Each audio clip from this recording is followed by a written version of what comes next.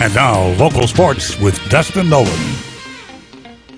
The Iowa Hawkeyes opened their season on October 24th against Purdue, but what has camp been like this fall for the Hawkeyes? Well, defensive players say it's been way different. Nah, this is anything but normal. Having school and being in camp mode, that's totally different. There isn't just straight football like that you're thinking of. So it's a little different having class and having to balance that with football. But with majority of everything being online, it made it kind of easy. It's been much more different. It's not happening in the heat of the summer, and also we're not in the hotel. So it's more so, come in the morning, do all the work, meetings and lifting and all that. And then, we have classes throughout the day, and then we could come back later. So it's more of kind of like an in-season feel, less so of the time commitment of camp. It's definitely a lot different because we have school. It's not hot like it was. And then basically it's just, really to me, it's just like a season, honestly, because, during the season, you got practice still, you still got class. So that's how I'm looking at this.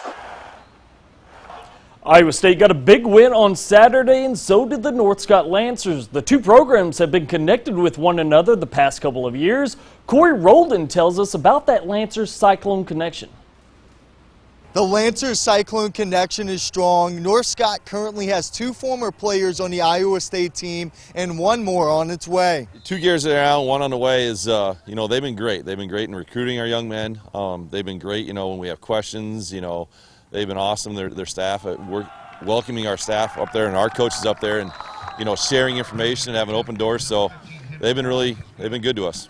The Petersons are a big part of not only North Scott football, but Iowa State's as well. Troy Peterson played football for the Cyclones. Now he has two sons that can potentially play football for Iowa State.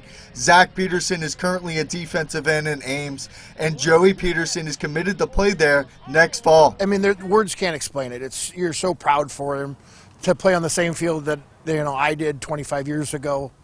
It's incredible. There's no words that can explain it. Amazing, just like Troy said. I mean, I was here at the same time as he, so to be able to watch him in the stadium, and now Zach, and at some point Joey, is really, really cool. It means a lot to us to kind of have that legacy as a family. Great feeling to know that we've all made the decision to play at Iowa State, and that we've all made the decision to further play football and have a good career with them. Joey Peterson is committed to play for Iowa State, but did his older brother, Zach, have any influence on his decision?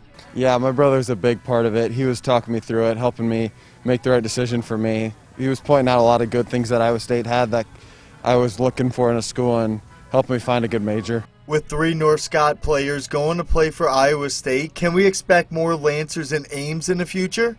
With one on the way and two there, I don't know if there'll be more of a connection, but hopefully they know our staff, they know our program, and so when they come recruit our kids, there's that trust factor.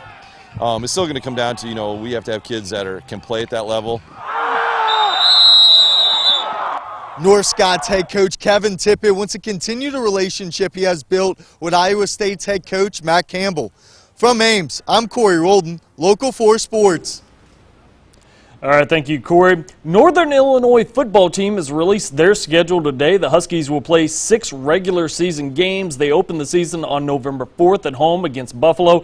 Then another home game against Central Michigan November the 11th. Then the Huskies hit the road when they travel to take on Ball State on November 18th. Then they finish out November on the road against Western Michigan on November 28th. Then they open up December. The Huskies take on Toledo at home on December 5th. Then they round out their final regular season game on the road when they take on Eastern Michigan on December 12th. The MAC Conference Championship game will be played on December 18th.